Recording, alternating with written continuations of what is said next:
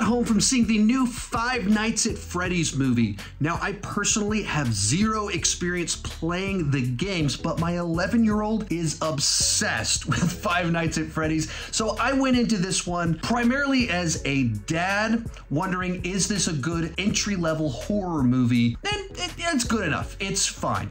A little bit of creepiness, a little bit of emotion to it, some quirkiness. Nice to see Matthew Lillard in something like this, but nothing super memorable or great. But as just someone with no experience with this, it's fine. Now, I asked my 11-year-old about it, and he said this.